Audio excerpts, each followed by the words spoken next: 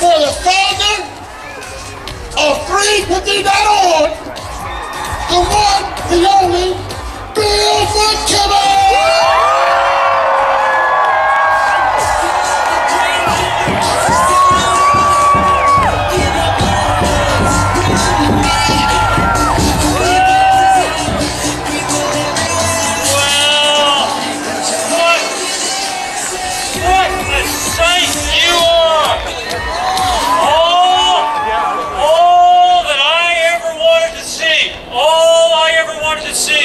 Was a movement of people to stop climate change, and now I've seen it.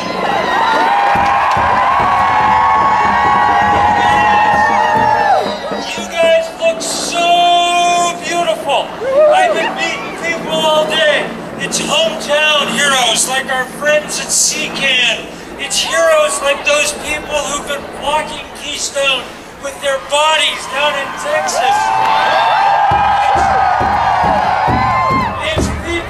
Understand that the fight against fracking and against coal ports and against taking the tops off mountains is ultimately the fight for a living planet. It's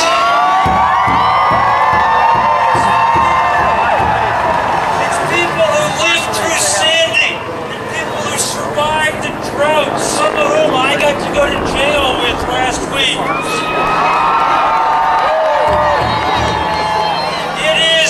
The students at 256 colleges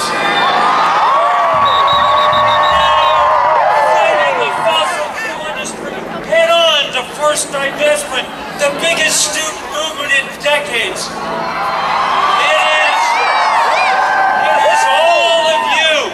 You are the antibodies kicking in as the planet tries to fight its fever. We have waited a long time to get started. You've already seen the art built. Our colleagues in 181 countries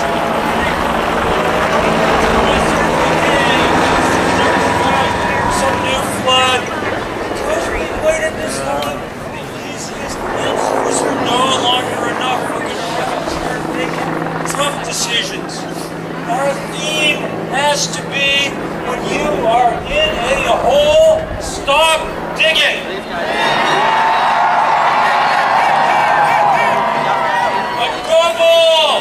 Above all, stop the Keystone Pipeline.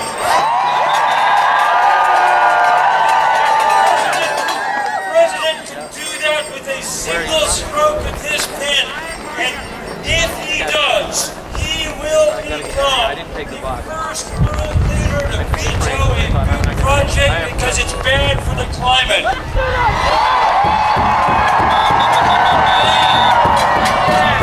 That would be a legacy and a signal to the rest of the world.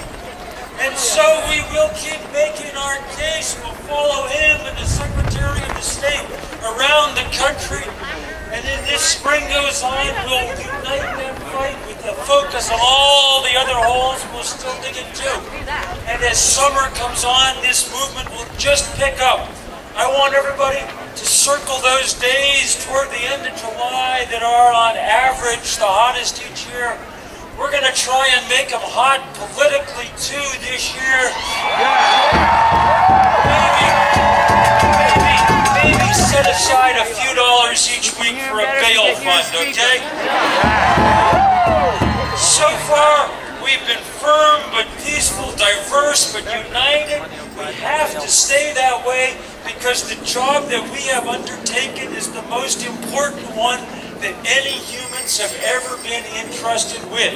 It is our job to make sure the planet does not catastrophically overheat. All companies aren't going to do that. Their business plan is to wreck the earth. The government isn't going to do that. They're too busy taking money from the oil companies. But history shows that though we're never going to outspend the fossil fuel industry, we can find other currencies to work with. Passion, spirit, creativity.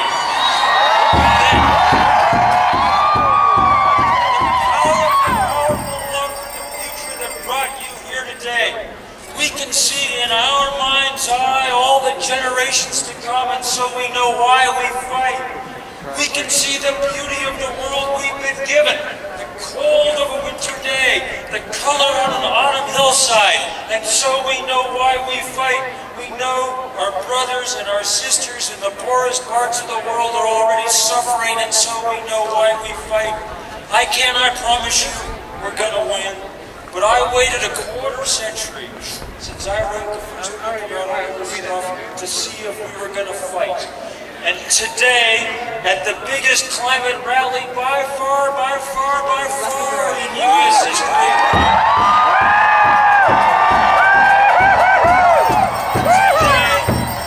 today I know we're going to fight. The battle, the most fateful battle in human history, is finally joined, and we will fight it together.